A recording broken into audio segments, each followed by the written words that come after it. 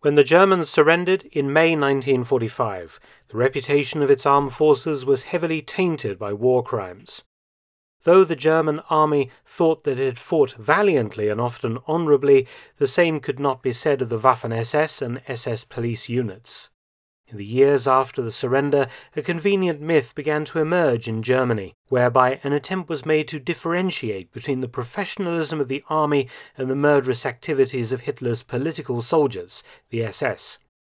The latter organization had a well-earned reputation for battlefield prowess, proving to be among the hardest and most capable of German soldiers.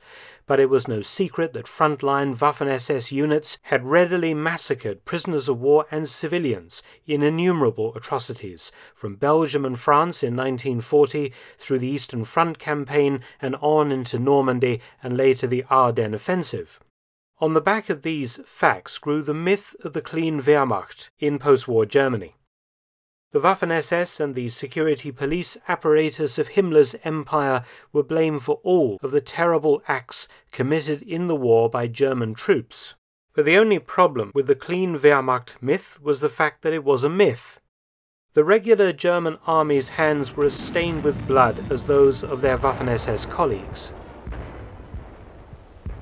Historians provided evidence of appalling massacres and acts of cruelty perpetrated by Army and Air Force units throughout World War II, from the murder of Cretan civilians by elite paratroopers to the huge mistreatment and executions of Soviet prisoners of war, to the shooting of hostages in France and Italy and elsewhere, and the assistance regular Army and Air Force units often gave to SS police units in rounding up Jews. But there was one theatre that did seem to be immune from criminality: North Africa. The Afrika Korps and its respected commander, Field Marshal Erwin Rommel, emerged from World War II with their reputations intact. Indeed, Rommel, forced to kill himself because of his alleged support for getting rid of Hitler, became a martyr, the only World War II German general today celebrated and honoured in Germany. The desert conflict was termed War Without Hate by British journalists, a gentleman's war where both sides scrupulously observed the Geneva Convention and showed mercy and respect to each other. Unfortunately, the Afrika Korps War Without Hate story was another myth, for Rommel's men did some very dark things in the name of the National Socialist state, sullying forever the myth that the war in North Africa was a clean, unpolitical contest. Rommel's Afrika Korps certainly fought a brilliant military campaign, but like German soldiers elsewhere in the world, war crimes were never far away. In the Italian colony of Libya lived some 40,000 Jews. The Italians largely let them be until the arrival of the Afrika Korps to back up the failing Italian army that was staggering against the forces of the British Empire. Benito Mussolini was not particularly anti-Semitic until about 1938, though he became more so once fully in bed with Hitler.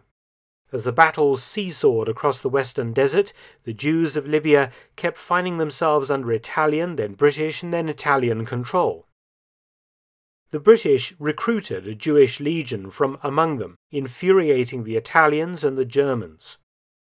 When German and Italian forces recaptured the region in 1942, the decision was taken by the Germans to send 2,600 Jews to Giardo concentration camp, 150 miles south of Tripoli.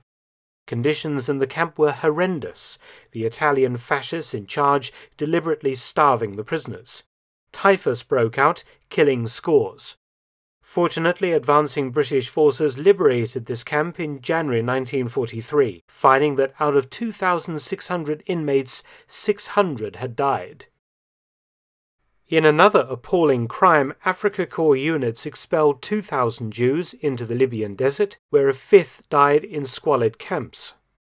Elsewhere in Libya, under German advice, the Italians used 3,000 Jews for forced labour. But it was the arrival and the baleful influence of a small SS unit operating under Afrika Korps control that caused widespread suffering.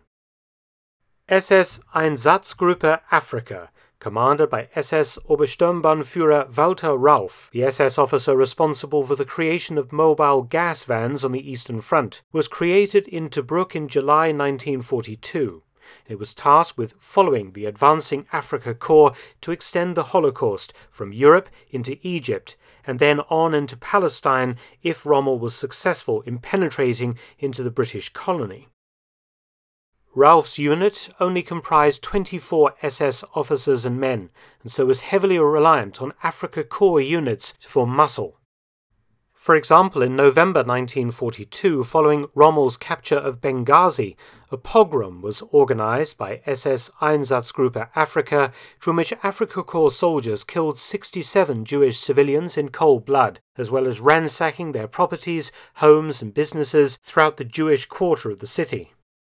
The SS organized male Jews into work parties to build defensive positions for the Afrika Korps, treating their slaves with the kind of brutality seen in Eastern Europe. It has been estimated that the Afrika Korps killed around 500 Jews of various nationalities that they caught in British Army uniforms, serving in the Pioneer Corps or other units, including Libyan Jewish volunteers and Austrian and German Jews. Fortunately for the people of Palestine, Rommel's advance east was stopped at the Second Battle of El Alamein.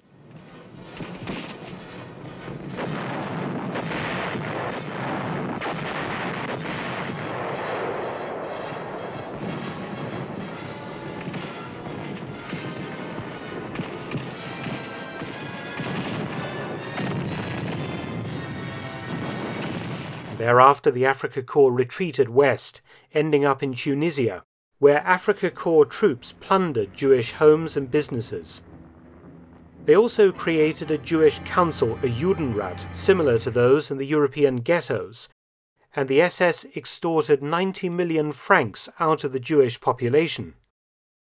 Obersturmbannführer Rauff was also responsible for plundering Jewish gold, what became known as Rommel's gold, which was shipped to Europe but disappeared at some point during transit and was never seen again.